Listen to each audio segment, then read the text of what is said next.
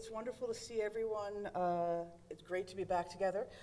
So those of you who have seen me or my work before probably know that one of my hobbies is collecting symmetries in various forms. And one of the things that I found I've been doing recently is, I don't know, it gets a little annoying drawing diagrams for them over and over again, so I'm starting to try and incorporate them into my work. So I was very pleased when I managed to use this in one of my talks. This is actually a knitted piece that I made called Fundamental Frieze Scroll 2, and it conveniently has a diagram of all of the different frieze symmetries. So these are the symmetries that repeat in one direction.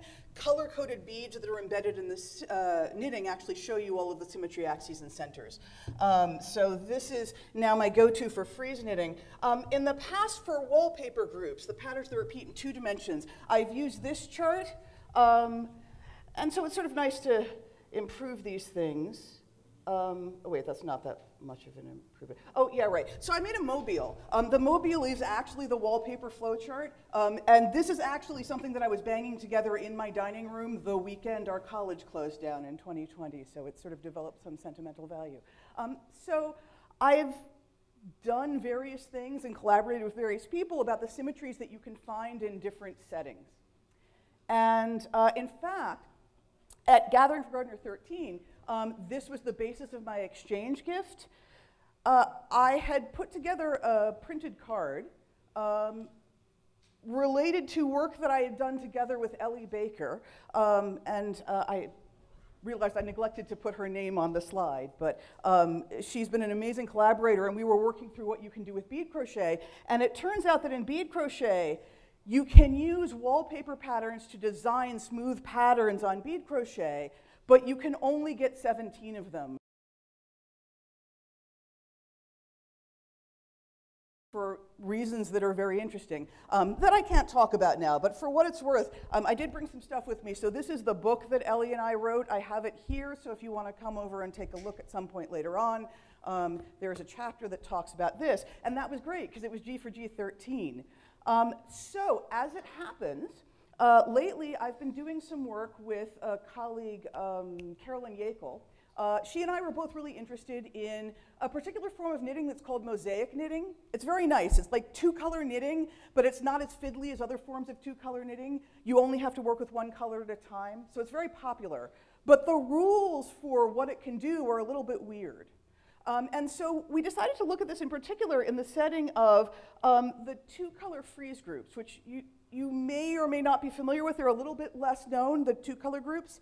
But what we have here are patterns that repeat in one direction. In each of them, there is some symmetry that swaps the colors, right? So for example, if you look up here, this top one, if you reflex across the horizontal center, black and white change places. Same for the one below it, but the one on top also has some 180-degree rotations that swap the colors.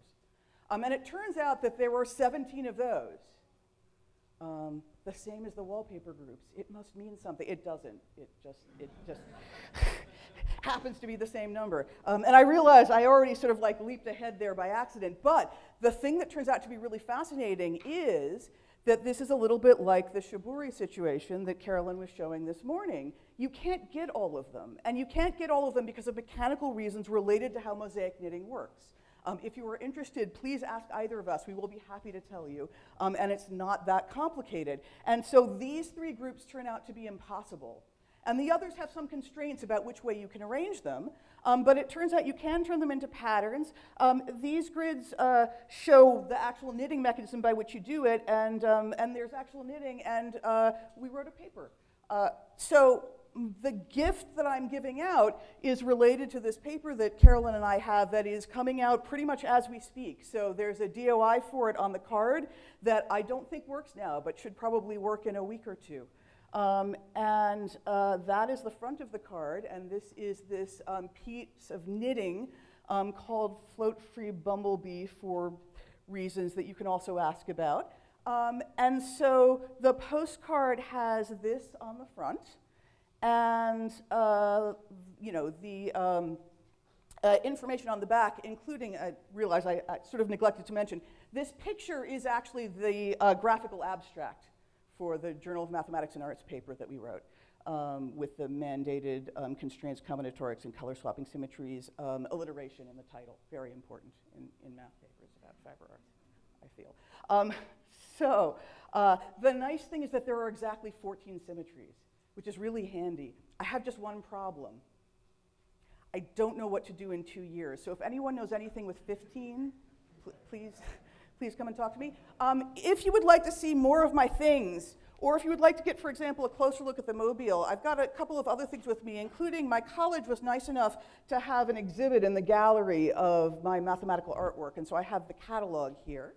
And my stuff is all online as well, so if you want a screenshot or a cell phone snap, that would be the site that I would go to, and if you click around, you can find me as well.